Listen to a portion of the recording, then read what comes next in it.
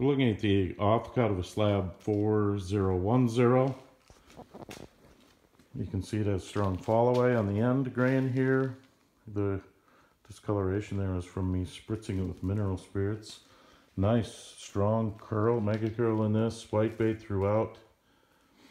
You're seeing saw lines running perpendicular to the grain there on this piece. You also see the split that was shown on the other side also. The face on this is 8 inches on this side. It's narrower to the other side. And there's a split running up to the end. But this butt end here is beautiful and sound.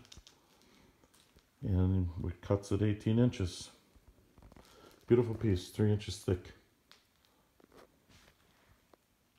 Thanks. We're at ancientwood.com.